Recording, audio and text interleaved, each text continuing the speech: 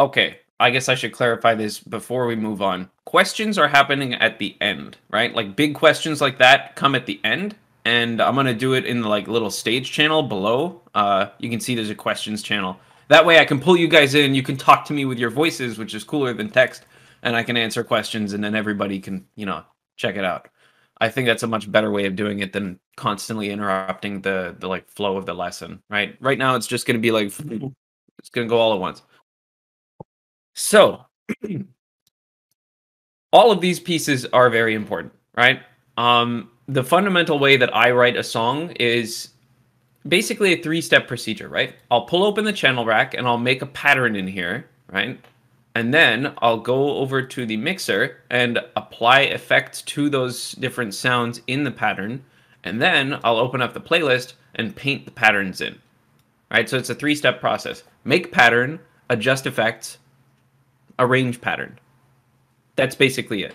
Now, I know there's a lot of different ways to do it, but I'm telling you guys how I'm doing it because I'm the one who's doing this. Like, I don't know. Basically, what I'm getting at with that thought is there are a million ways to do this. So if you find a different way that works better for you, a different flow, please do that. Don't think that this is the only way to go about it. So let's start with, I guess, the channel rack, right? The first step is to create your pattern. And you're looking at this and you're like, what the fuck are all these things? What do you do? What do you do with these? So a default FL Studio project is going to come with a kick, clap, snare, and hat, which I just said out of order. And this area here is going to give you like these little buttons to play sounds in time with, you know, with the whole song. So when you look at the kick, right, you can click on each of these little nodes here. I'm going to call them nodes. I don't actually know what they're called. And those are going to place down notes, basically. And you see how it's divided into fours. If you don't know anything about music theory, everything is usually counted in fours. That's like the standard. And then deviations from that are usually considered to be a little bit strange. You know, some songs are in 3/4 time, which means that they'll count in threes. Some are in 5/4 time. Some are in 17/18 time. It gets really ridiculous. But I'll give you guys more examples about that later. So for now, we're going to stick with 4/4 time because it's simple and we're counting in fours. And you know, you can tap that out on your leg or whatever you do. Like 1, 2, 3, 4, 1, 2, 3, 4. It's just easy to follow along, right? It feels good. So when we lay down these notes, I'm going to show you how this thing looks when it's actually in progress. You see how this button here is set to pattern? It'll be orange. So for those of you using an older version of FL Studio, that button there should be orange. I think it's just orange or green in old versions. Now it says pat or song. So that's important to check out, right? If you want to see what's playing in right here, you're set right, and then you hit play. Are you guys able to hear that? Great. Okay. So we're in 130 BPM, so there's 130 beats per minute. And then the kick, you know, is playing once every once every beat, actually. So the divisions here are basically the colors, right? You see gray, burgundy, gray, burgundy. And so each of those are like 4 quarter notes, right? Those are like, you know, a quarter of each beat. And so we've put one down at the beginning of each. Right. I'm not going to go very much farther into the specifics of how, you know, timings work because I feel like the music theory video is going to explain that really well. But, you know, at least you can understand visually where the distinctions are, right? You don't just have to hear it, you can also see it. And that's something that FL Studio is really, really good at, and you should start to learn. All of the different things in here, whether it's automation clips so that, you know, effects get applied automatically, or whether it's timings or what have you, they all have visual indicators. And I can't really explain to you what every single one of those are, but when you're learning a new technique in FL Studio, just be sure to keep your eyes open just as much as your ears. That's going to be very helpful for you down the line because, you know, you're going to be able to see what's happening more often than you're going to be able to hear it if you're starting to learn. I'm going to need a lot of water during this presentation. Oh, okay. So you guys know how to apply drums now, right? We're going to like add some hats in there. And then we're going to add some snares in there. It's not complicated. I feel like you guys can get that just by looking at it. And we're going to add like more hats because it's fun. right? It sounds like ass, but that's because we're using default everything. So, we're going to do some more interesting stuff later. One thing you want to look at over here on the left side is this big menu thing. I didn't use it very much, and I'm not very experienced with it because all of the tutorials I watched as a kid did not talk about this thing at all. But if you open up packs, FL Studio will often come with large chunks of extra free drums. And they're basically just wave files that already exist here. See, there's a lot of different kicks. There's a lot of different snares. There's a lot of different everythings. So one thing that I would recommend doing is when you're like learning how to make these drum beats, also go check out these little bits here, right? You could use whatever sound effects you want. You could go pull wave files from any website. Just make sure you're not accidentally downloading any more RAM, because that's not the websites we're looking for. Yeah, I would highly recommend going in here, stealing a couple of these, and putting them in, which all you have to do is grab, drag it, and then drop it in any of this empty gray area here. And boom. It's crazy. It's crazy. It's already in there. So these are like all of these wave files, and this is something that you're going to need to know about FL Studio, like conceptually. All of these wave files here are like they're located somewhere in your computer, right? When you pull open the File Explorer, these are located in the files of FL Studio. So if you want to add anything else to these projects that you want to be able to access through this menu, you basically just go find where these live in your computer, and then you drop all of your samples in there, right? So if you have a collection of loops and you want to be able to access them through here instead of flying through your File Explorer and figuring out where they are, I would highly recommend dropping them into a folder and then basically attaching them to this menu. That way you have them at any given time. I haven't done that yet because I've never used this resource browser, and I'm really lazy, so I'm not going to actually do any of the organization until I get a new computer, which is going to be later on. So for now, I just have to be the piece of shit that opens up File Explorer and double clicks each file to hear what the loop sounds like before I bring it in. So now that we have like drums and stuff down, right, you guys can get in tune. The tools that you want to know for that are up here. So you see the metronome here? Very important. I'm assuming most of you know what a metronome is. It's not super complicated. A metronome is basically something that keeps time. It'll hit like an extra, like higher pitched note every time that you pass by the... Sorry, I'm figuring out exactly how to explain this. Like, you notice how every fourth hit, it's higher pitched, right? That allows you to keep in time and understand that we're currently working in 4/4 time, right? 1, 2, 3, 4, 1, 2, 3, 4, right? So it's going to hit at the very beginning with a higher pitch. If we do something like this and we go into... Can you guys see this drop-down menu, by the way? I don't know if it shows. Someone help me out. I got to know. No? Okay. So I guess I'll just have to verbally tell you guys because you can't see it. If you go into options and then you go to, where is it? Project info? Nope, sorry, not project info. Aha, yeah, project. All right, there's this little tab here. Can you guys see this menu where it shows numerator, denominator, time base, everything? Man, this sucks. Okay. Well, anyway, you basically want to pull up your options, and then you change the numerator from 4 to 3, right? It's all in plain English, so you'll be able to see. And so when you do that, you notice now that we're looking at 3s. So when you hit the metronome, 1, 2, 3, 1, 2, 3. Now we're talking in 3s. Now I'll turn the camera on once, a couple more people leave, just to make sure that I'm not stopping anyone from coming in.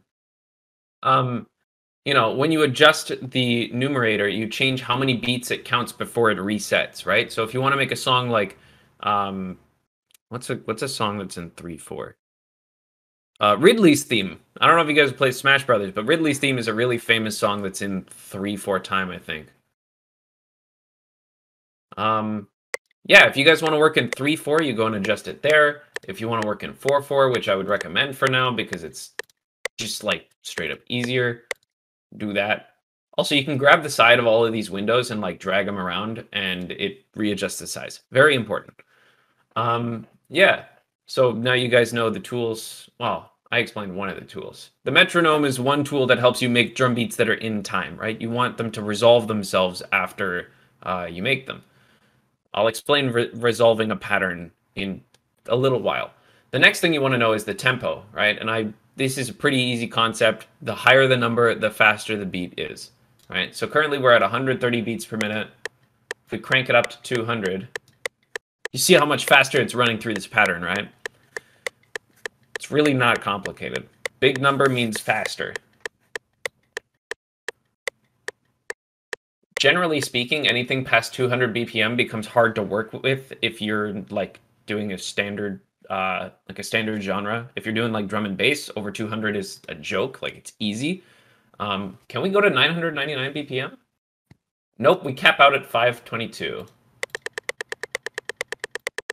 Yep, that's as high as we go.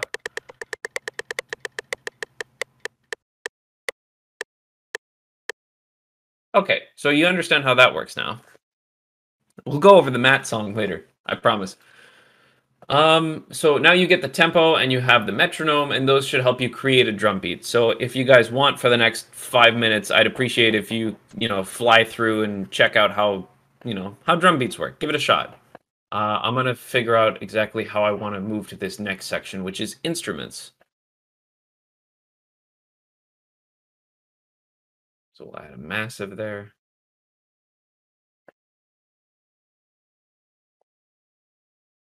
I'm basically just using that as an excuse so that I can actually, do this on my own. Like I can set up the next thing that we wanted to talk about before we get to it.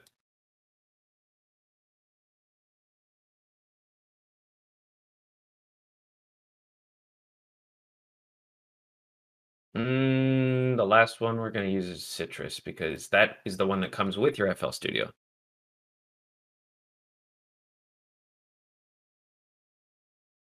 Okay, so now let's talk about instruments because you guys want to make music. You don't just want to make drum loops. That's, there's music to do.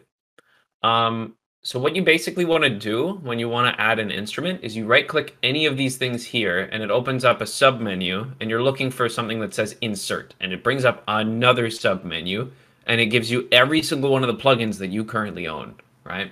There's tons of stuff in here, and it's a little bit confusing, but some really easy starting points are Citrus and possibly Harmor if the trial comes with it, right? The full version doesn't come with it. I think the trial version does come with it, but then, you have the limitation of not being able to save. So, oh well. We're just going to talk about, like, two of my favorite plugins right now, as well as Citrus, because I know that everybody has Citrus, right? It came with your fucking Xbox. You have Citrus. So, when you right-click on any of these instruments and click Piano Roll, this is our main workspace here.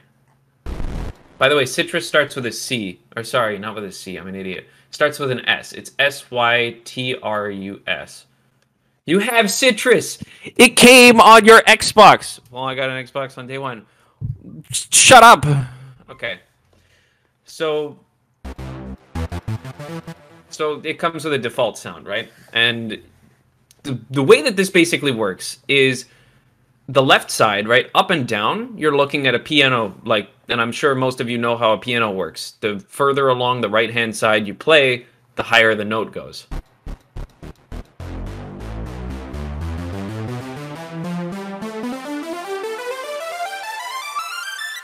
Easy. You get it. I know that you do. And then you know where the octaves are because it separates them by Cs, right? So C3 is lower than C4, which is lower than C5. You get it, right? This basically allows you to figure out where everything is a lot easier. You have reference points now when you make things. So if you click anywhere on this thing, you make a note. Then you click on the note again, and you drag it around. You can move it places. Pretty cool, right? So let's start with like D, and then we'll do F sharp.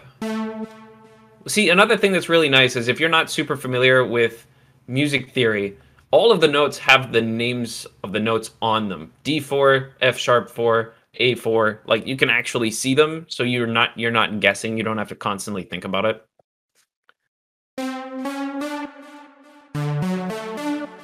Easy.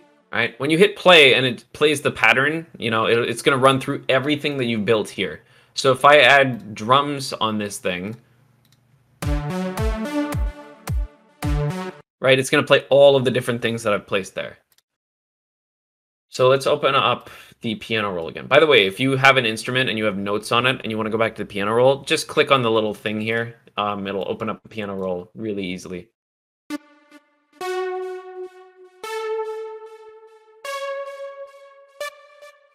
I don't know what this is going to sound like. It might be good, it might be bad. Okay, that's kind of neat. So all of these notes can be adjusted in length by changing how, well, that's redundant. Changing how long they are by dragging the edge of them, right? So you can make really sharp staccato notes, or you can make really long glissando notes, which are fancy words for short and sweet and then long and dreary. And then you can also hit Control A like every other program on your computer and select everything, and then you can adjust them that way too. So you can, you know, batch edit notes basically. So what happens if we change them to be very short? It's wild. We're making progress. That's cool. So if we want to extend them really long, it's probably going to sound like shit. See, there's too much going on. So generally speaking, don't do that. But it all depends on the instrument that you're using and make the song that you're making. So don't let me tell you what to do when it comes to that. All right, let's cut these to half notes. So another thing that you probably want to know is that every instrument reacts to two notes at once differently, right? So what they usually call this is polyphony, right? So polyphony. It's usually a setting that you'll see in your plugin somewhere. I'm not sure where it sits in Citrus, but some things allow you to play multiple notes at once. Some of them don't, and some of them slide between notes when you place multiple ones. So let's see what this one does. Okay, so this one allows you to play two notes at once. So if I copy this whole thing, paste it in, and then move it upwards, right? Now you can hear that there's two notes being played at once, and they're the same notes, but they're an octave apart. An octave is the set between C4 and C5. So, you know, whenever you're working with this, be sure to check, because sometimes it's really cool to make chords where you play multiple notes at once and, you know, you get a neat sound. But then sometimes you don't want that and you want it to slide between the notes instead. And I don't know. It's up to you what you want, but make sure that you know that all of these things are going to react to them differently. Also, Imasti, I've never heard Freedom Dive, so this is purely coincidental for legal reasons. So, let's see. What am I going to do with this now? You know what we're going to do? We're going to change the preset. So bringing Citrus right to the main part of the screen, you can click on this little arrow up here, and it brings down a drop-down menu. But then what you want to do is, because you can't see the drop-down menu, you'll see piano roll at the very top. And then you want to go to presets, which is right below. And it brings up this massive screen of presets. It's got basses, it's got guitars, it's got arps, brass, sequences, percussion. Like, it's got tons of stuff. I'm specifically talking about Citrus, by the way. So when you're doing that, there's a million different presets for you to pick from. So you don't have to go and create your own, you know, or you don't have to create your own instruments or sounds quite yet. It's a very special talent and very important thing to have. However, if you're like me and you're lazy, you can find a ton of preset sounds. So like, let's change this to, I think, a sound that I've really overused when I was a kid. Basic Distorted 2. All right, so now the whole thing sounds different. I used that specific preset like fucking crazy. I used it all the time. Like, it's wild. So yeah, anything that you're doing in there can be changed just by adjusting the preset. And then as you can see here, there's a ton of different knobs and buttons and blah, blah, blah, blah, blah that you can modify. So if I play this and I grab the modulation here,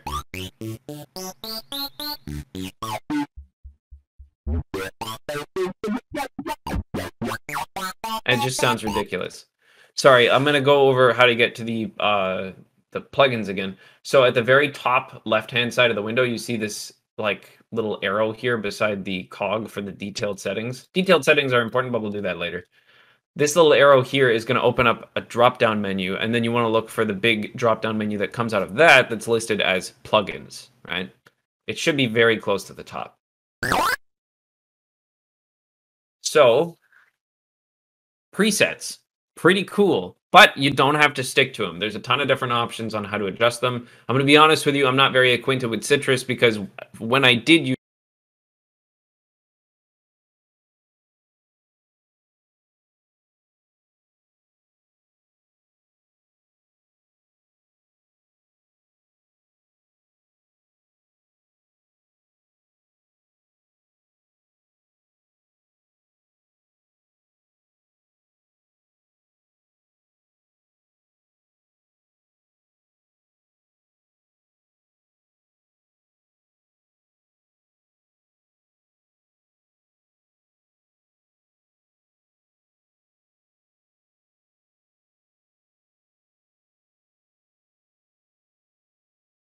So a lot of different plugins will come with like these browsers that you can see here. Can everybody see the massive window?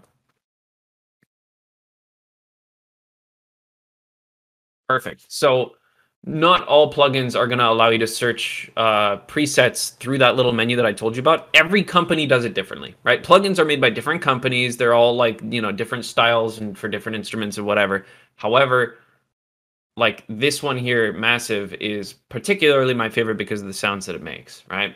I'm pretty sure you can get a free trial somewhere, but I haven't bothered because I bought it. Um, so looking at it, right, it has its own built-in browser. You can fly through all of these different things. I'm going to reiterate this again. You don't have Massive. If you have the trial right now, you don't have Massive. I'm just using this as an example because I'm comfortable with it. However, a lot of these concepts carry over between plugins, and that's very important. So a lot of them are going to have browsers that you can fly through and choose exactly what you want. So, you know, I can filter things by like, I want a synth lead, and I feel like this adjusted aggressor 2 that I made, right? That's what I want to use right now. So then I open up the piano roll.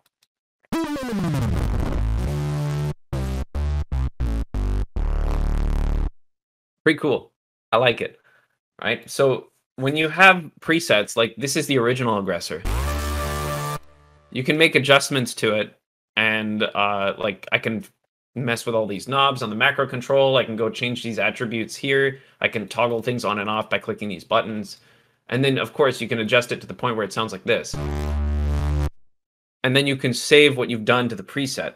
So when you mess with a preset and you like the way that it sounds, don't forget to save it because you can always use it again another day, right? It basically adds itself as a new adjustment of a preset to your thing. So then from there on out, if you make any modifications, you can always go back to it. So now we basically understand how to implement sounds, right? We know how to do drums. We know how to do notes for music. Another one that I highly recommend taking a look at, just if you want to get really, really serious about this, is Contact, because it has some of the most realistic instruments I've ever heard, and it is supposedly the gold standard for video game production, right? People like Grant Kirkhope of Banjo-Kazooie fame and David Wise of Donkey Kong Country fame use resources from Contact here in their music. So although it's expensive, if you really want to get serious, this is definitely something to keep on your wish list and wait for the Christmas sale that's half off. So that's pretty cool. Let's open up a pre-made project now so that I can demonstrate the mixer, because I don't really want to make a new song from scratch. I am lazy. And we'll use... Yeah, let's use this song. This is a song that I wrote for a Friday Night Funkin' mod that I wanted to make. I haven't been able to make it yet because I don't have a team, but I'm also working on like 8 other projects, so we'll deal with it later. It's, you know, something for later. And you see now there's a bunch of different windows open. There's a loop window here that shows you like... Yo, we proving what we doing, ain't no yeah, that's a shitty loop. We're not using that. Then there's Sound Goodizer that like really amplifies Boyfriend's voice. There's Delay, which gives it some echo to it. There's Reverb, which gives it also echo, but in a different way. I'll explain the difference between reverb and delay once we actually get into the granular parts. But suffice it to say, all of these pieces here amount to the song I'm going to play you right now. I'll just start it right about here.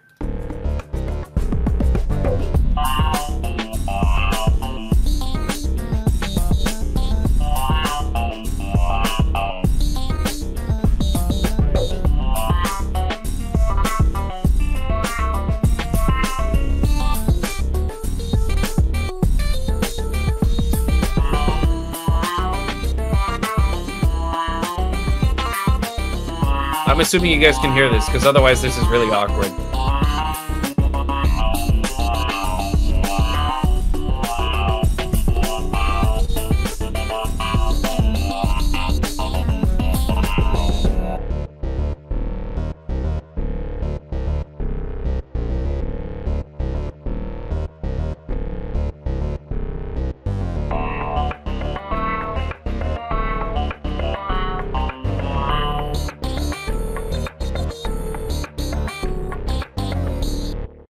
Yeah, I can tell you that this definitely wasn't inspired by Eteled, considering I wrote this song back in March. So like way back. This was a while ago. Um, yeah, so this is a song for Friday Night Funkin' Mod, as you can guess, because Boyfriend's voice is in it. So looking here on the playlist, we're actually gonna get to that later, and we're gonna go over how all of this stuff is arranged soon. But first, I want to talk about the mixer, which is something I didn't learn until way later. So you see each of these different things is actually something that you can find here on the channel rack, right? You can see this loop directly lines up with the color of this one here. You can see this one says boy, which is a compressed like version of boyfriend scale. If I extend it out, then you can see the text there, right? So boyfriend scale is bound to that channel on the mixer. This loop is bound to this channel. Like all the colors really help out in figuring out what it is. And basically what you do is you grab one of these particular things off of the channel rack, right? You click on this little green button to highlight it, and then you attach it to one of these mixer stations, and then you can add effects on the right-hand side to modulate how it sounds, right? Not every sound is going to be exactly how you want it when you put it in there. So let's go to the boyfriend. No, let's go to... What else can I check out here? Aha. Okay, so we'll talk about the genie voice for a minute, because that's the character that we're playing against.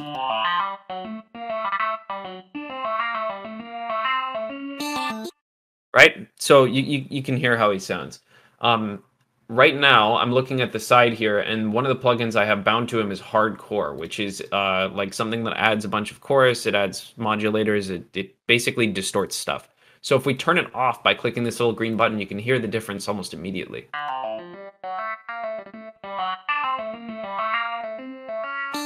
Right? He sounds a lot more tame, and there's not as much like crunch to his voice. So effects make a big difference. You can do all sorts of stuff with them. So again, we'll go over it here. Like if we want to attach something, we're going to use something shitty that, you know, I'm not actually going to use again because I'm not going to save this. So if I want to attach this snare to the mixer, I got to click on this little green button here to make sure that it's selecting that one specific thing. And then I right click over here and it brings up a drop down menu, right? It says insert 8. So like I know that that one's empty. And then there's a button in there that says channel routing, and it opens up a sub menu. I know you guys can't see the drop down, so I'm just going to verbalize all of it. Channel routing, and then you want to click route selected channels to this track, right? You selected those channels up on the channel rack, and now you're routing them to this specific mixer track. Now you can see snare is attached to it. So whenever I do something with snare, all of these effects on the right-hand side, slot 1 to 10, are going to play, right? So when you open this thing up, it opens another drop-down menu that you guys can't see, but there's a ton of different things, like there's delay, and there's reverb, and there's EQ, and all sorts of stuff. I'm going to focus on the three that I think are the most important, which are reverb, delay, and EQ, like I just said.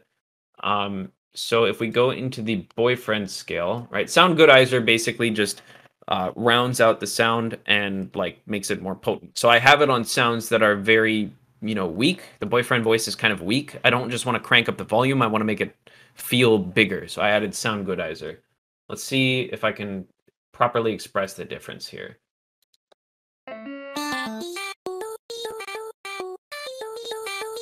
You can almost hear the difference. It's very subtle, but like sometimes all you need is subtle, right? So let's see. Fruity delay. Let's turn on the delay and see how that sounds.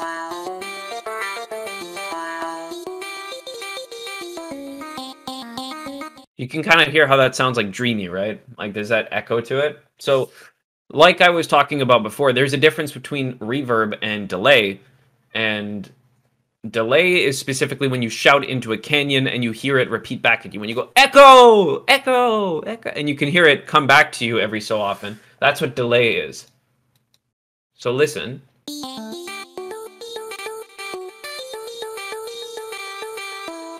right? You can hear that, right? It's bouncing back at you.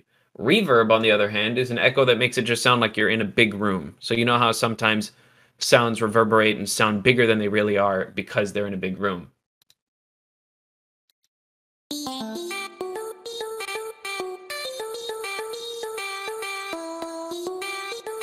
Right? Those are two different, very different like types of sounds, and you got to know what the difference is between them in order to use the right thing when you want the right sound, you know?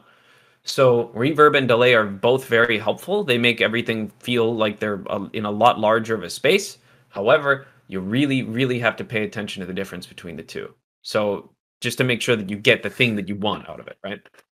So I think I tried both of those on Boyfriend, and I decided I didn't want either of them.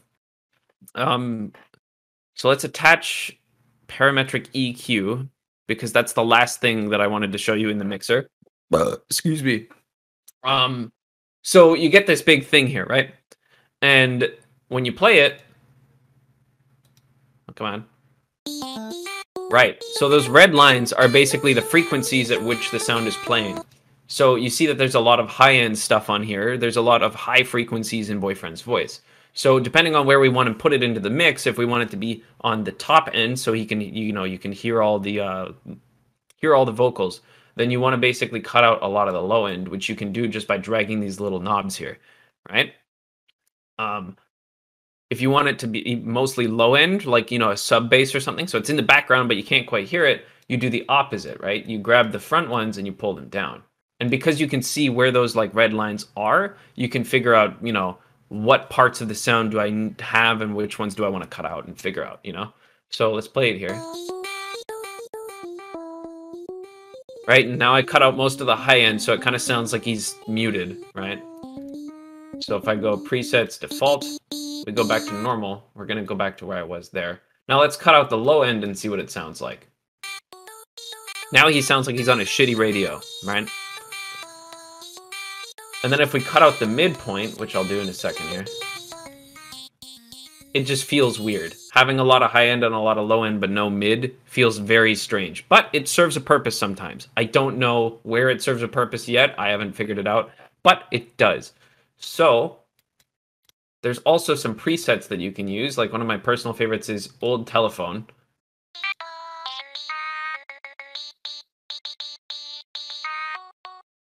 That's fun. I like it. Yeah, it's very important to be able to EQ your stuff, because if you get a sample of a bass that's just way, way too loud on the high end and then you can't hear your main instruments over it, or you feel like it's interrupting, you can just pull up an EQ and you can cut shit out of it, right? You don't need to deal with that. Likewise, if you have like vocals that have way too much bass in them and you want them to be lighter and airier, you can just cut out the low end of it and then you're good, right? So learning EQ is probably one of the most important things that I've ever learned in FL Studio, and I would highly, highly encourage you to go and test it out, figure out what's going on with it. It's very, very important. One of the biggest problems with my old music, and I can tell you this objectively, it's not like a preferential thing, it sounded not very good because I had no idea how to EQ any of my stuff, and that meant that like some bass lines were way too loud on the high end, and they would just cut into things at the top end, and that would result in, the lead or some of the drums being shitty. Or I would use a like pre-made drum loop in my song, and the hi-hats were really piercingly loud at the high end, and I didn't know how to adjust that, so I just reduced the volume, and that made the whole mix suffer because now you can't hear the drums very well, right? You got to make compromises with that if you don't know how to use this tool. So I would highly recommend learning EQ and sort of getting a feel for it, just so, as you're composing songs together, you make sure that they're easy on the ears of the listener, because nobody wants to listen to a song where the bass is higher pitched than the lead, because that's not how that works. So we're going to delete this thing because I don't actually need it.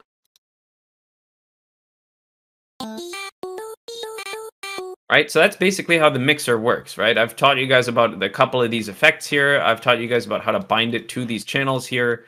And when you do that, it's going to affect all of them on the whole song. So now let's move to the playlist where you can understand how the song is actually made. So this is what your playlist looks like, right? All of these patterns that we've been creating over time are all here, along with these colored ones, which are loops, right? So when you double click any of these, it pulls open their piano roll and their channel rack so you can go and modify them if you're listening to them here individually. Right? If you want to hear this thing, you toggle this pattern thing to song, and then it'll start to play the entire thing. Right? Now, one of the really important things about the playlist right off the bat is these green dots here. And as I'm sure you can guess at this point, just like the rest of the program, these toggle things on and off. So if you just want to hear one thing, you toggle everything else off. You can right-click it to solo it out, or you can click it individually to turn it on and off, right? So let's solo the bass line here.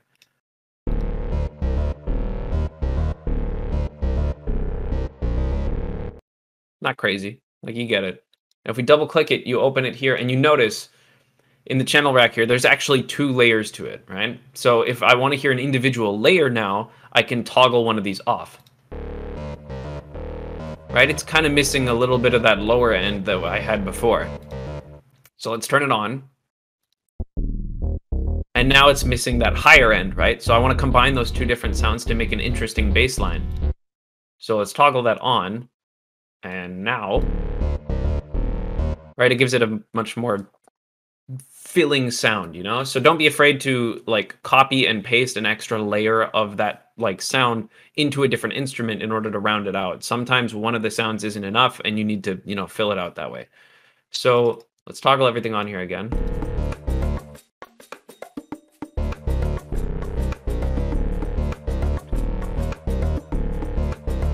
And just like everything else in this program, you can grab it by the edges, shake it around like it owes you money, and it'll change the size of it, right? So that's really cool, and you can make things like this little chop here of this loop, right? And on its own, it leads into the drum loop really, really well. So without it, if I move it over here, the transition doesn't work nearly as well. So, you know, you just put it there. It's cool. And then you can layer drum loops like here and here to fill out the sounds that, you know, you might not have when you only have one. Right? The song would sound a lot more empty. Let's take this out. Okay, it's not as cool. Also, I forgot to re-enable the genie voice. Hold on. Right, we really feel like we're missing something now. So mixing things, like whether it's adding extra layers onto the bass line or whether it's adding extra layers of drums, always helps. Or not always, but a lot of the time helps. It's pretty cool. So now we're going to talk about, like, you know, applying these things into here. So you see up here we have this pattern selector, right? I can drag up and down and select the specific patterns. And if you look on the left here, I only really have 10 of them that I've actually made stuff in. Right? So if I click on pattern 10 and check it out, that's like the big solo, which is right here. You can see it right there. And it's massive, right? It's, well, not massive like the plugin, massive like the side. So, right, I wanted to place that in there. So basically all I do is have it selected on this left side, choose the paintbrush icon, and then I can just paint it in wherever I feel like. I can also right click it to get rid of it. Very, very, very easy. We're going to go over chromatic scale soon, so don't focus too hard on that because don't worry, we're going to get to it. So basically what you do is you create the pattern, you add the effects, and then once you like the way that it sounds, you can apply it here, right? So this bass line, I can just paint in as many as I want, and that's why you see I have 4 of the pattern 3 here because I just, you know, put them all together basically. And that's our bass line. Right? So when you make the patterns, you can really rely on them for a little while. You don't have to make an individual thing for every portion of the song. You can make these little loops yourself and then put them together. That's basically the structure of what I do. Except for this big solo here, right? Because I wanted to make this very like interesting and focused on its own so it doesn't repeat itself. And then there's even a few portions where the boyfriend and the genie will sing at the same time, right? So it's almost like a duet portion, which you can hear. Yeah, let's go in here so we can look at the genie's notes. Yeah, let's just solo it out. And then you can see the shadow notes, which are the boyfriend's notes.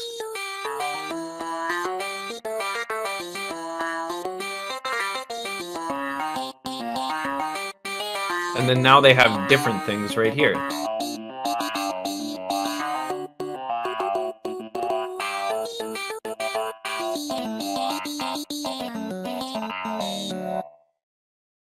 So you can actually lay down things that, don't necessarily.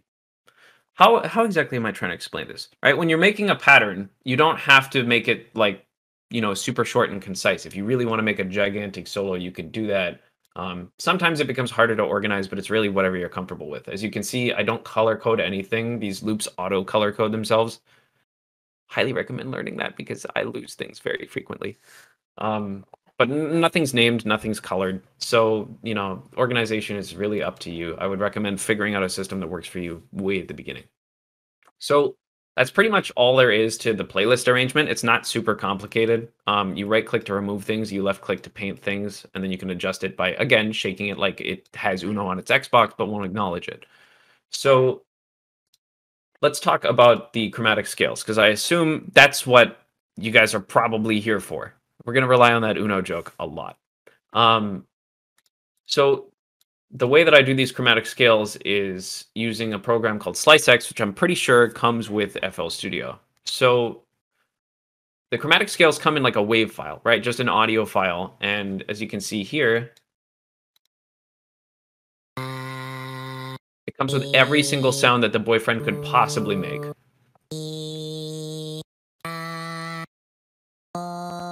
I'm not going to do all of that because I feel like you can get it. So Kawaii Sprite, I'm sure you guys know who that is at this point, has given us all of the chromatic scales for I think almost every character so far. So what's really, really nice about it is you can drop it right into SliceX and it's already pre-chopped. You don't have to put these little nodes here on your own. They're already divided just because he did that for us. And he's very nice and I like him and I like what he does. And open source projects are really great because now we can learn from them. Please make your shit open source. Please. So he's already added all of these different spots here. So basically all you do to put it in there is you go and grab the wave file out of his Google Drive or whatever, and then you can just drag it out of your file browser into this specific spot here, this big area that is empty. If you look at Captain Kirb's photo on like in lecture hall there, you can see that the spot is empty. You just drag the wave file in there. Right? Some wave files are going to have pre-made slices if somebody actually took the time to do that before they uploaded the wave file. And some of them won't, so you'll have to use this tool here to add the regions, right? You click on it and you add a marker, and now you can drag it around and choose where it's sliced. And basically what that does is that each one of these chunks is now bound to a key on the keyboard. Makes sense, right? It's pretty cool. So when you do something like that with a chromatic scale, you can then use it just like any other instrument. Whoops, that's not what I wanted. There. So now I can use it like any other instrument and just make a thing with, piano roll. And they're even labeled, which is very, very nice. So, yeah, all of those, sorry, I'm losing my voice here. No, you don't really need them to loop because you're not using them for loop. You're using them for chunks, right? Each of these notes is a chunk of that big wave file. So it's basically like, a source for all of these sounds. And as Imasti, or I'm not sure if I'm saying that right, posted just above there, all of those are the chromatic scales that we have. So very, very helpful. You can just grab those and put them in. Is this all one message? It is. I'm going to pin that. Pin message. Cool. I'm going to grab water.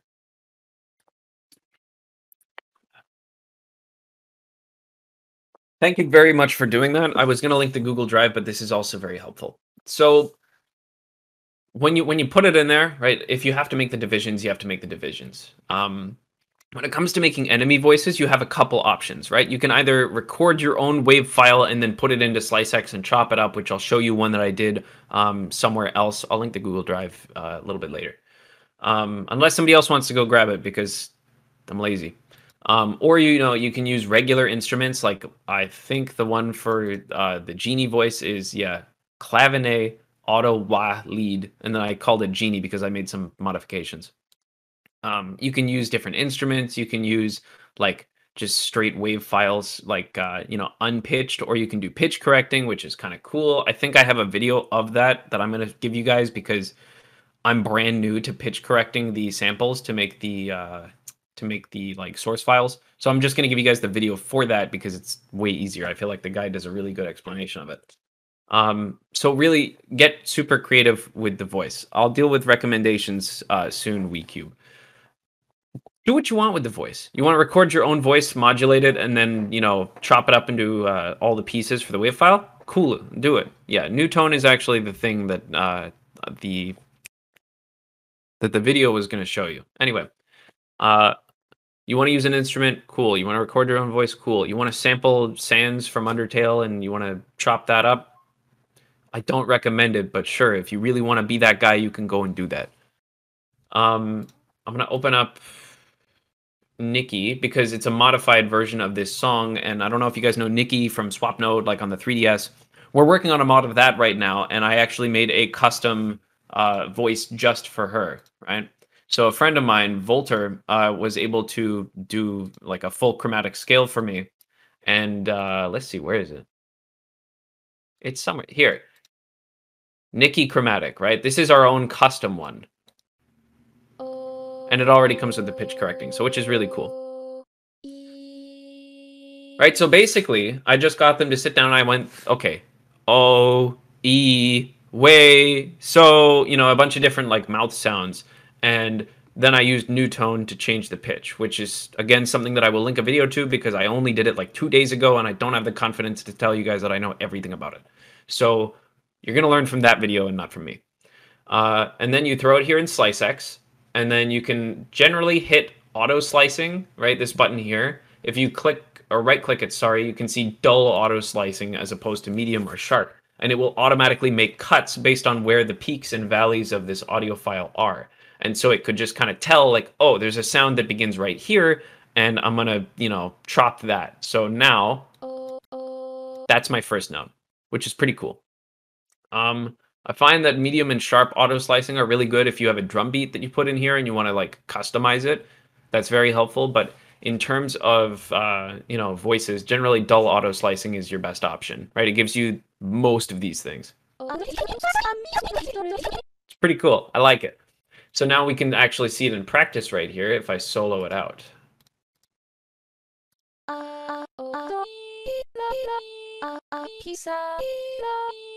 Right, that's a real person voice. How cool is that?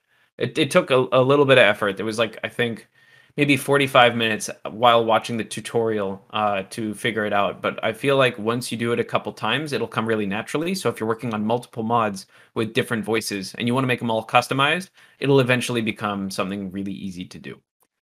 Yeah, and again, it's a wave file that basically just has every possible sound that the character can make.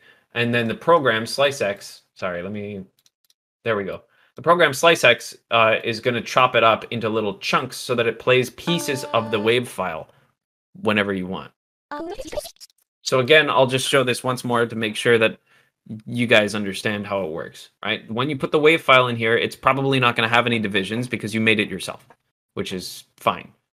And then what you want to do is you can either click this button here to add a marker and then drag it around to where you can actually section something off, and then it'll play that as a separate chunk. We're not going to use this marker right now. Or you can click auto slicing, and I would highly recommend using dull auto slicing, which, you know, you right click the button and then click dull auto slicing instead. And then sometimes if your wave file is clean enough and the separations are distinct enough, then it'll just automatically do this all for you, all of these markers. You can also name these markers so that you know which notes they are, but I got lazy and didn't do it. So I just have to figure it out by ear. But again, I'm not the most organized person, and I would recommend that you should be the most organized person, right? So that's basically how you use the chromatic scales. If you have one from someone else, like somebody gave me a matte chromatic scale, which was kind of neat, you can just throw it in there. And sometimes it'll come with the chop, sometimes it won't. If you want to make your own, it's kind of it's a big experimental project, right? You gotta learn it.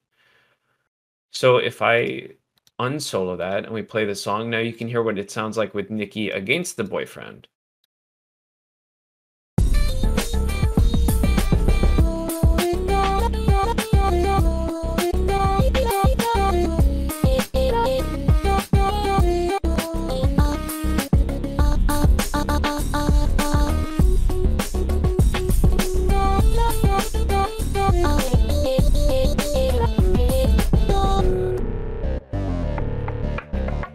right. No, I chopped that part out. Okay, anyway.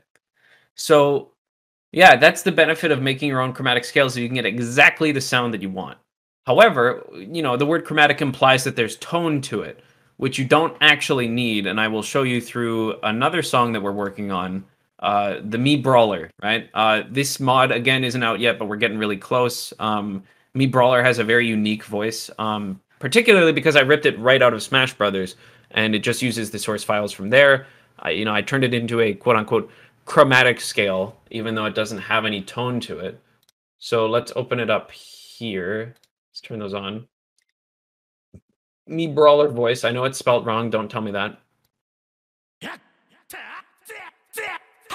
It's just Japanese guys screaming, which is kind of funny. But when you put it into practice, it gives you way more of like a Matt vibe, right? Where you don't need to have tones to the voice.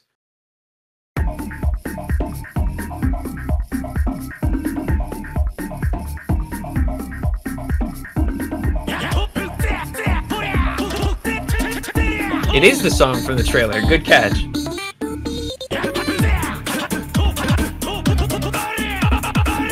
I'm going to show you guys what this looks like in terms of notes.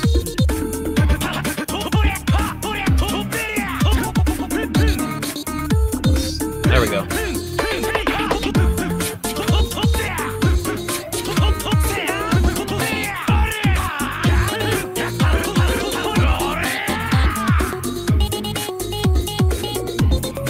I'm just going to go through now because I'm starting to run out of content, so I'll just let you guys hear it.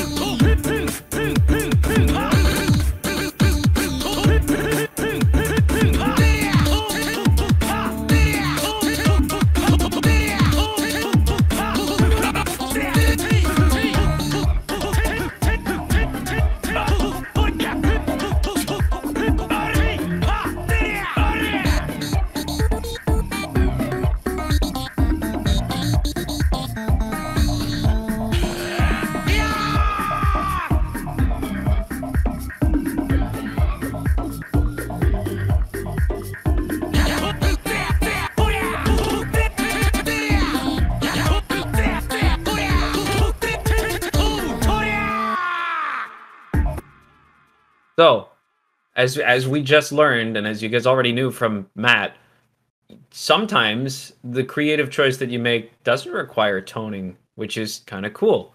So, experiment with that. Sometimes it's fun to just have percussive voice sounds. And also, when I said rip things directly from Smash, I mean I went to a YouTube video that had the collection of sounds and pulled it from there. I didn't pull it right out of the game because I'm not like that. I can't do that. So another thing that you'll notice, and the thing I'm going to advise against every single time, is the fact that all of the Me Brawler voices and all of the boyfriend voices are all in this one channel. Like, it's all one pattern. This is a horrible idea. Don't do this because you will, like, lose track of it all the time. Don't do what I do. Do as I say, not as I do. Right? Also, a little trick that isn't really necessary to know, but something that I thought really worked for this song is because the Me Brawler voice has no tone in it. Whoops. I went too far. Where is it?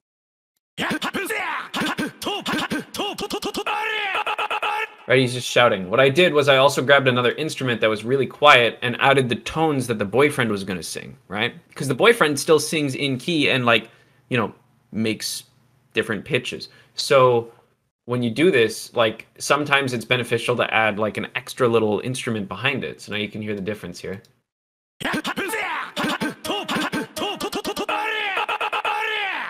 And then the boyfriend replicates that thing too.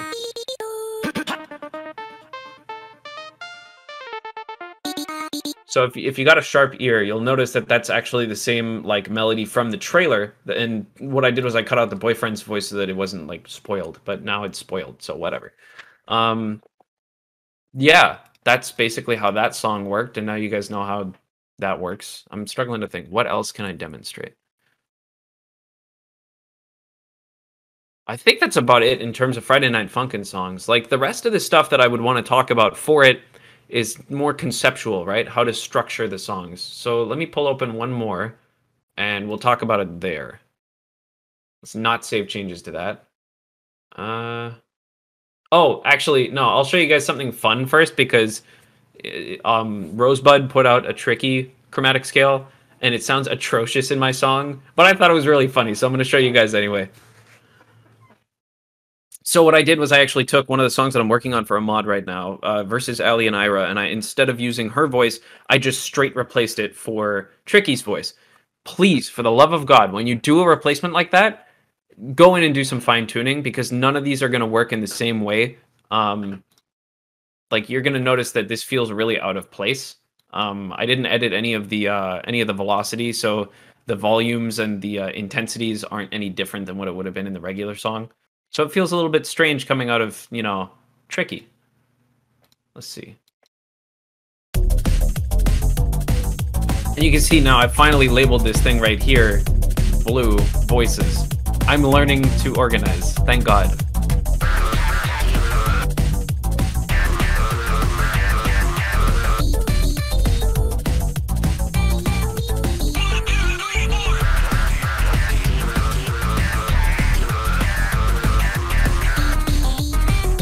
So before I go any further, actually, something that I really want to emphasize is that you can make a lot of really, really cool sounds on your own, right? Pulling loops is cool, like, you know, using presets is cool, but even like, uh, this is embarrassing to show actually, because it means that you guys are going to hear my raw voice. Let's see, 1, 2, 3, 4. We're going to turn off both of the plugins here that I use to modify it, and you're going to hear this like drop right here where I added this into the song. Check it out. 1, 2, 3, 4. I sound really strained and I hate it. But when you add the effects, this just demonstrates the power of the effects that we were talking about earlier, why it's really necessary for you to do it. 1, 2, 3, 4. Right, that sounds a lot more interesting. And all of that was just complete raw voice with a couple effects on it, right? So one thing I would also really recommend that you do is, you know, record stuff, modify it with the effects, like chop it up, do some fun different shit with it because... You know, I was really embarrassed and worried about using my own sounds in music way back when I was a kid, and now I'm way more confident about it. Like, I still don't like it. I don't like the way that I sound, but I can do some really, really interesting things with that stuff. So, you know, give it a try, and you'll see how it sounds right here.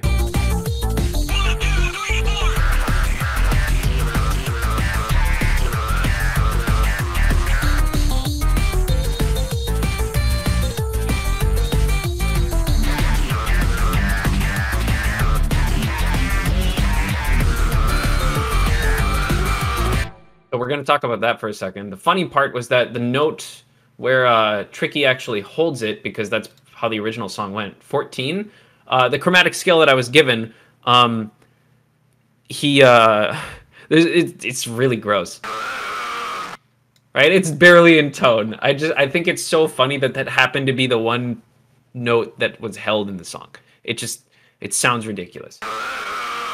So when we go through here,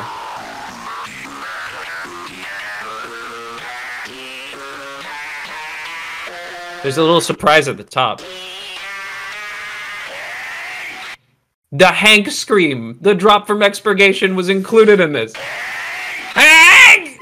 It's pretty cool. I'm really glad that that was put in there because when you have that there, you can actually implement it in funny little ways. So I did do a little bit of an edit here where normally it would have been a couple different notes, but at the very drop of the song, I replaced it with Hank.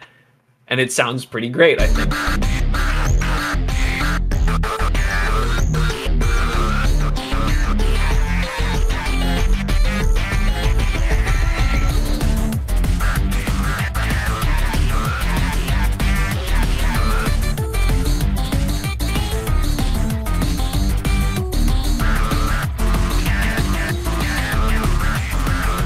Yeah, it is a little bit quiet, actually, because I didn't go and edit this very much. Can I boost it? Can I boost it? Oh, that's not the right pattern. I want this one. Where is Hank? What the fuck? Oh, no, it's in this one. I'm an idiot. Where's the Hank scream? Give me the Hank scream. Can I boost it? Oh, perfect. That's way better. It's still a little loud, actually. Let's bring it down.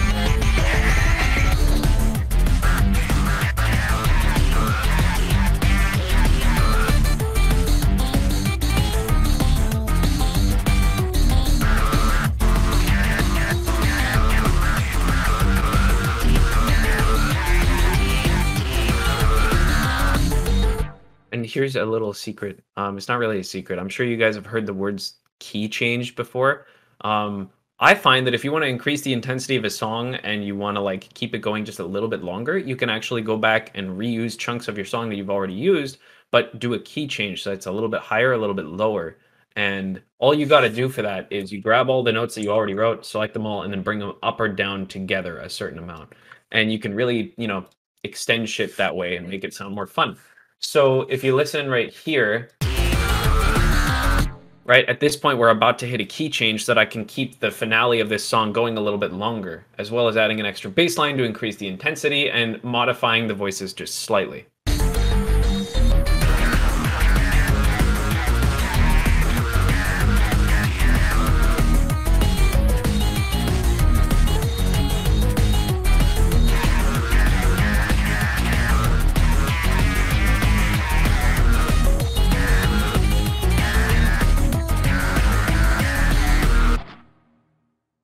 Pretty fucking cool. I don't know. At the very end of the song, regardless of like which voice I'm using, I'm gonna be real with you. I get shivers at the end because I don't know. I'm just really happy with how that came out. Um, Also, I just want to preface it. A lot of the sounds in this thing I've been using out of paid plugins. So please don't expect to be able to get electric guitars that sound like this right off the bat.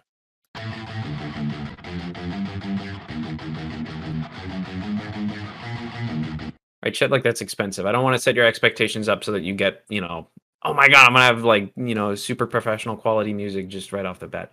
You're gonna have to do a lot of hunting for free resources. You're gonna have to do a lot of like budget hunting for like discounts and stuff, right? Almost everything I bought in terms of plugins and sounds, I definitely waited for a half off or more sale. So I know that a lot of you guys are younger and that a lot of you guys don't quite have a budget to get started with this stuff yet. So please, when you're looking for plugins, try your absolute hardest to find the free shit, because a lot of the free shit is actually developed really well. There's a lot of stuff that's not very good and it's people's first attempts at making plugins, but there's a lot of stuff that's really fantastic.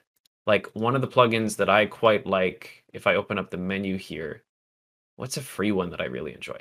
Labs. Labs is fantastic. You do have to sign up for like the BBC Labs Orchestra, right?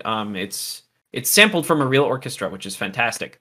However, you have to wait 2 weeks to get it if you don't want to pay for it because they have a back order queue. And with this, you get like tons and tons of different sounds. You get brass, you get vocals, electric guitar, percussion, drums, keys, synth. There's tons of shit in here, and a lot of it sounds awesome because it is sampled from real instruments. I would highly recommend grabbing Labs as fast as you can, just because it's amazing.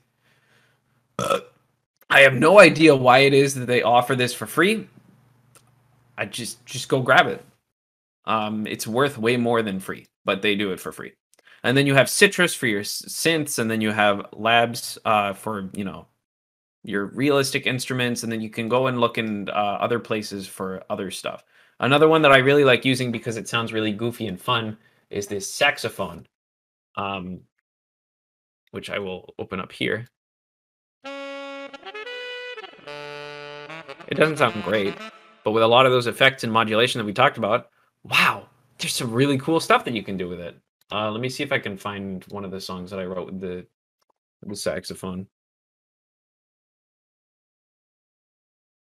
Now I forget what the song is. So I think that about covers like all the technical stuff. I'm not playing the Mario Kart lick. No, we'll talk about that another day. I think that covers all of this stuff like conceptually that I wanted to talk about. So now I'm just going to go through songs and show you guys some like neat little things that I would do with them.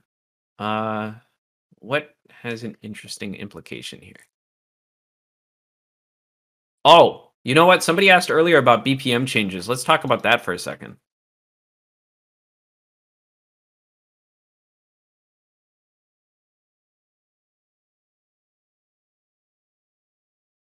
So I'm gonna be real. I wrote this song from 7 p.m. to 8 a.m. one day. So I was my head was just way out of place. So forgive me if I have a hard time explaining any of these things. Also, automation will be discussed in this thing because it's relevant here.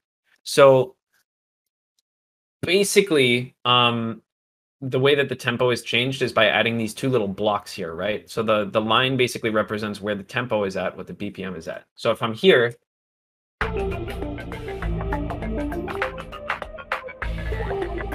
right, we're sitting at 200 BPM, but we're talking about it at like half speed, right? That's how I wrote this song, so it doesn't feel as fast. And then when we get over here, this little tempo change here, that little block there, will automatically adjust it to 175.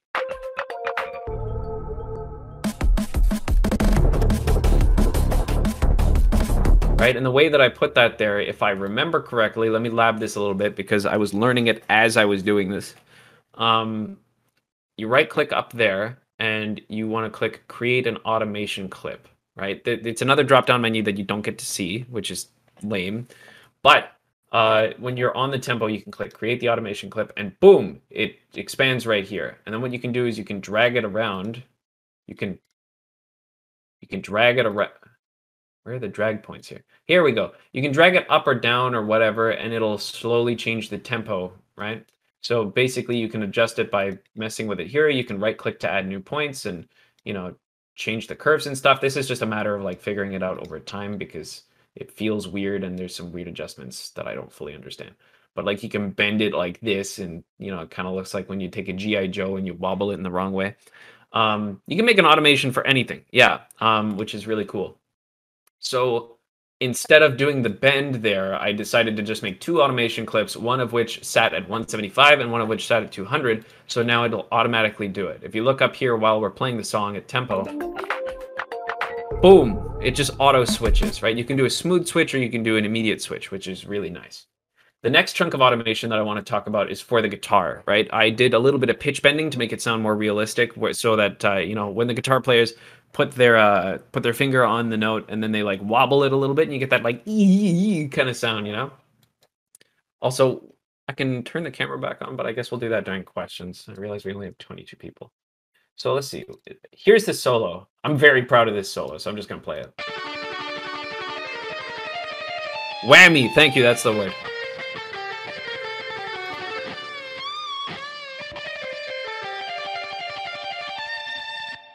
So that was really fun. I love that one. And you notice here the three notes D, D, and D. So there's a couple things that I did with these to make them sound like that. For one, I changed the velocity of the center one. You can see how this little node right here is pushed way, way up, right? If I bring that down, it does a totally different note, right? Well, it's the same note, but it does a totally different sound, right? It's more of like a palm muted guitar. Every plugin is going to react to velocity changes differently. So with this one, if I crank it all the way up, I get that like, here, how do I do this sound? You get that like kind of noise. It's not really what it sounds like, but I struggle to explain how it sounds. Fucking sit there. There we go.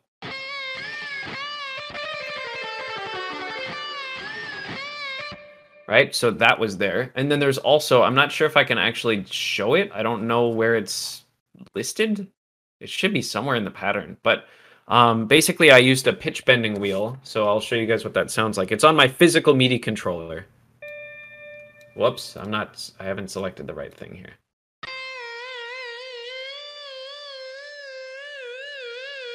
It kind of sounds funny. So I don't actually know how to do that without the physical hardware. I'm sure there's a way. You could totally find out. I just haven't bothered. So that sounds pretty cool. I don't know about you guys, but that makes it sound a lot better to me. So basically what I did was when I got to these notes in the pattern, I clicked this red button up here, and it opens up a window and it says Notes and Automation. So when you do that, the next time you play the pattern, it'll actually record everything that you do in terms of effects, right? So what you want to do is have your finger on the pitch wheel, or go into the program and find the pitch wheel there and do it. Like, I think the pitch wheel for this thing, yeah, it's way up here, right? So you open up the main thing and you can put it like that. Although that's a little bit more difficult. I like using the physical wheel. So you hit record, you click Notes and Automation, and then I'm not going to do it because it'll mess up the recording, but next time when you play it, it'll count you in. It'll go 1, 2, 3, 4, and then it'll play the pattern, and then you can record whatever it is that you want to do to it. So for me, excuse me, for me, it was pitch bending these guys right here. So basically I let it play and then I pulled it down, and then I let the next one play and then I pulled it down, and then I did it again for the third one, and that's how you get the specific sound that, you know, I did. And then after doing that, you turn off the recording, and then boom, it's done. Now every time you play the pattern, that thing will automatically apply because you've now applied automation to it. I don't need to touch it, it just does it, which is great. So adding automation to individual patterns is important if you want a pattern to do something while it's going on. And then adding automation to the song, like this tempo change, allows you to, you know, mess with the entire progress of the thing. So automation is a very handy tool. I'm going to be real with you guys. I'm not super experienced in it, so that's why I'm hesitating to go over explaining all of it. Highly recommend it. And when I say record, this button up here, you're not actually recording voice. Basically, what the record button does here is you can select a certain chunk of things to do with it. So when you click notes and automation, it'll record all of the progress that you make using any of the effects, and then it'll attach that to the pattern so that it happens every time you play it. So you're not recording your microphone if you don't click on that button. If you click record anything, it'll record everything that you're doing. It'll record your voice out of your microphone. It'll record all the changes that you make to notes. You don't want to do that. You want to choose the thing at the time when you're recording it. So use that button. Don't be afraid of it. Just be sure that you click notes and automation. Very, very important. What's another cool thing I did? Oh yeah, SliceX. That thing that I taught you about for the chromatic scales also is applicable in other situations. Let's see, where is he? He's somewhere in here.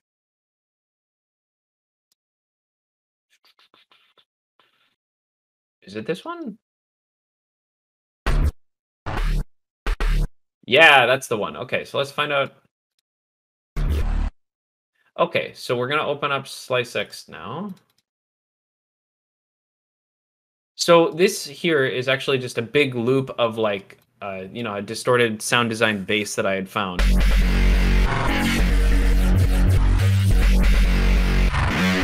Right, that wouldn't work in the song that I'm writing at all. But you can take a resource like this, you can pitch it out, and then you can put it in SliceX, and you can basically turn it into your own personal synth. So now that I've pitched it down, I've chopped it up like this. Now you can see what I did with these sounds.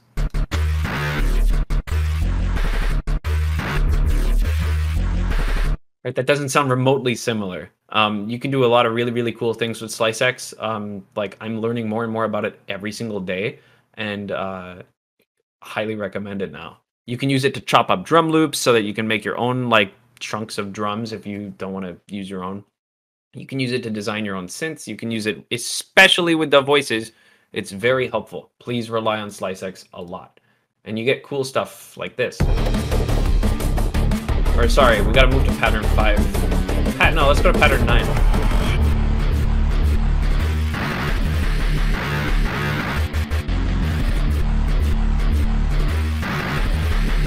And then you get the drum break here. And up here you have some choir voices.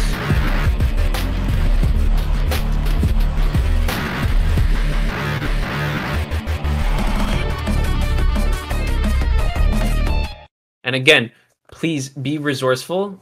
There's a lot of neat things that you can do just with your voice. Like I was talking about earlier, this sample here is actually just a reversed clip of me breathing into the microphone. Granted, it also has some effects on it, like you can figure out. But again, that's just my voice, right? I couldn't find the kind of thing that I wanted, so I decided, I think I'll do it myself today. And, you know, it results in something like this. Right, it really accentuates that drop, and you can do some really neat things. Yeah, I think that about covers all the interesting stuff that I did in this one.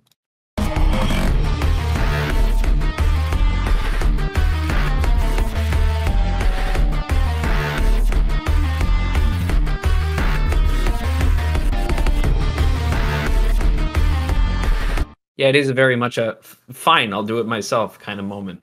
I haven't really tried it yet, but one thing I've really been wanting to do is like grab sounds from around my house. I wanted to go over to my washing machine and record that. I wanted to go and like grab a couple of my pots and pans and hit them and record those so that I can try slice X with them, I can try effects with them, I can do all sorts of wacky things and hopefully have some new sounds to work with. So I think that about covers just about everything I want to talk about here. Yeah, I think we can move on to the questions portion now without any big issues. So if you guys want, let's pop into the questions chat and then you guys start raising your hands and then we'll start answering questions on a stage. So I'll see you guys in there.